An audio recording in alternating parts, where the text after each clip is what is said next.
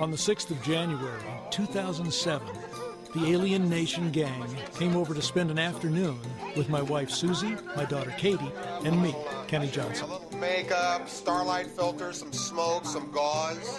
Like, if I just do that, I look really good. Okay, hi, Gary. How are you? Alfred, you really had things written on the set? Oh, yeah. Oh, I would put them on actors. Put them on my forehead. On guest actors, I'd put them on there, and I put them on his forehead, so I didn't have to look way too far. Never pulled that on me. Let me tell you. Name Central? Yes. I was about to say, who's the gorgeous girl? I was like, it's the little girl from the show. Have a nice trip. I was so sad. Doesn't she look incredible? Isn't she gorgeous? See, Ronnie, that's the kind of makeup you should have. How are you, darling? I haven't seen you in ages. This will show up on YouTube. You didn't even dye your hair or anything, did you? I thought, man, you'd like put a little color in it for you. Yeah, Gary, I have one word for you. It's product. I mean, come on. Start putting fire. Sorry. I'm saying this isn't going to work, Kenny. And he says, Do I look chunky in this shirt?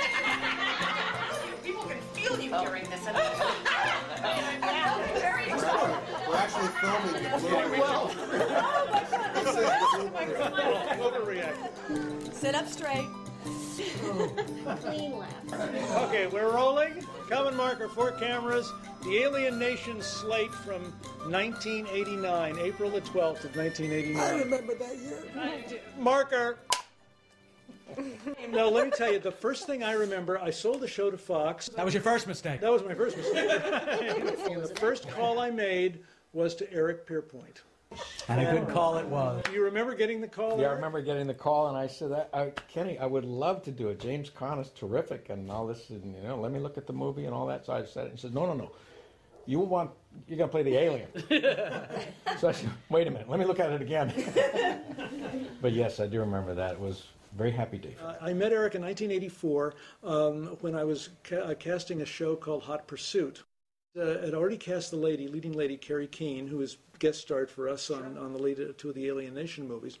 And I had, as always, have been reading with everybody. And there was Eric sitting down reading the same scene that I had been reading over and over again. And he's getting laughs where I never got. The second call I made was to Jeffrey Marcus. I was doing regional theater in Florida, and you called and said, I wrote a role for you in my new series. And I was so excited, and I said, who? And I was expecting this romantic lead, and you said, it's a retarded alien janitor named Albert Einstein. And you'll be perfect. As I recall, there was a long pause on the phone, and Jeff said, regional theater is really pretty good for you. So those are the only 2 roles that no one auditioned for. That would take. No, Susie saw Michelle's picture when we were going through potential actresses, and she said, wow, she would look so great in a hit. Do you remember the audition? Yeah. And there's this wild man going, okay, let's read. And I'm thinking, oh my God, this is the producer. This is Ken Johnson. So I just, okay. And we did the scene. And what scene did we do? Do you remember? The scene where I turn around at the top of the stairs and start protecting my daughter. That I didn't want to send her to school. No! Don't start! I don't want my kids to go through this anymore, do you hear me? I'd rather live in that slag town hovel for the rest of my life. There That's you go. From the pilot, right. Not that we remember the words, it was only 18 years ago. I've always tried to read with the actors because it gives me a chance to act. So I try to make actors comfortable so that they can do their best work. I think to this day you're the only director I've ever read with. I can't recall a director ever. Really? No. It's not that it's rare. I think it's non-existent. There's no personal interaction. It's very cold. Yeah. Ronnie, I didn't know they were bringing you in, and then suddenly there you were. The project you worked on with Jeffrey that you got to know him on was Senior Trip, a movie that you co-wrote, which was 25 years ago. And we were kids. And Jim Weisenbach, who was an actor in that production with Jeff and I, became an agent. And he'd gotten the breakdown for Alien Nation. He called me up and he said, our old friend Kenny Johnson's working, and there is a part for you. And he wasn't even my agent. And then sure enough, I showed up. You did. You were the guy. And you and Jeff had stayed sort of hooked up since we'd stayed Senior good Trip. friends since Senior Trip. I actually moved below him when I moved out here to do the exactly series. Right. I bought the Yeah, we lived on top of each other while we were so to shooting. speak. Not that there's anything I wrong can't with say that. anything. Hey, it's Hollywood. Yeah, for the remainder of the episodes that we shot, we were neighbors. Oh, that's funny. Lauren, do you remember coming in for your audition? Yeah, I remember sitting down and reading the Andarko and Celine scene, where I explained at the table. It's a remembrance of Andarko and Celine, a male and female who lived a long time ago and sacrificed themselves to save millions. We try to live by their example. Did I have that all worked out in the audition? Probably. You were think one I of the. You were did. probably of all of the actors sitting here, the one that was always the most prepared. It's true. She was wonderful. And in how that old? scene. How old were you when we started? I think I was 11 in the pilot. Sure. Then I must have been 12 during the series, turned 12 during the series. Then you outgrew your first head. I did. But that's true. Rick Stratton had to keep making new heads, didn't you? Yeah, For Lauren? every movie of the week, I think. Yeah, pretty much. How many? I how think many? during the series as well. Really? Yeah. I had 2 heads because the first one looked like a penis. Right? What? I think I remember. Yeah. They redid mine 3 times too. But not for that reason. Well, I've never been sure, Rick, and you can tell the truth now, whether you had particularly designed it that way, Rick. All I remember is we had like 4 weeks to do everything from scratch and get into shooting this thing. So it's like whatever shape went on there, and I sculpted his head, so I know. Maybe it was something subconscious. Yeah. So it wasn't because I was a dick. Or a dickhead. Or a either dickhead. Well, I was a shithead, so Sykes. Wasn't that Sykes? Excrement and cranium. Terry, do you remember your audition? Oh yeah, I walked in and you had me read for your part. Oh. And then about halfway through, literally halfway through the page, you stopped me and you said, no. Here, take this, go out there, look at it for as long as you want, and then come back. And I thought, oh, I've so screwed this up. I might as well leave. Kenny, did you think that it was just a vision that you had when she was reading that you made her stop? I'm like Ed Wood. I have these visions. You know? And wear cashmere beautifully. And wear cashmere. You see me in cashmere. But what happened when you came back in then?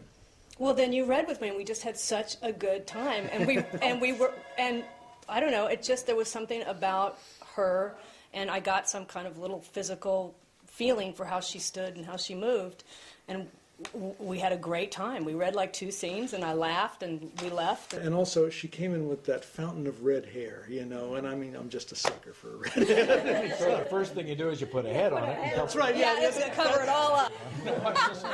Gary, you were one of the last to be cast. Was I? Gary, yeah. And you were running out of time, so you had to get it done quickly. So I remember being yanked out from the street. Just get in here and say this. Okay, Gary, we really need Sykes to come in and take charge of the room. Okay, so I walked there. All right, okay, everybody get here. You sit over here. I'm going to sit over here. Okay, and just move stuff like that. You remember that? Yeah, I do. And then I said, okay, I'd like to take just a moment, if I could, to prepare. And went, okay, let's go. And you hired him anyway? He did anyway. No, it was great. Gary brought exactly the qualities that I was looking for to it. And nobody had the instant connection with it that you did. That's absolutely true. You and I have a connection that goes back before that I wasn't aware of. That's right. That's why you hired me, because I had worked on Incredible Hulk. Yeah, so I hadn't realized that Gary had been on the show because I didn't direct that episode. What did you do on that? I have the distinction of being the only guy in history to have ever dosed David Banner and then have him Hulk out while he's coming onto LSD. That just sounds like a big Friday night. And the reason that I called you for this was because not only were you a really classically trained actor at a Catholic university, right? Right. But I also knew that Rick was going to have to be putting this guy into a head, you know, every day practically for 9 months. And I thought, oh, I've got to have a guy that's not only a wonderful actor, but that also has a Zen factor that can, that can deal And I have with to tell you, when I got that head on, I couldn't believe that I was going to have to be in it every day for 9 months. I don't think any of us it was so hard. Remember to just the first the couple of itching and days, it was 3 hours to get the head on. I felt like he had to yell at me in order for me to know my cue, what to say, or I'd watch his lips really closely. Okay, he stopped talking. Now I can talk. I thought you were just really attracted to my mouth. Yeah, I know, and I had to clear that up really quickly. Wait, didn't you tell me though you like kissing him?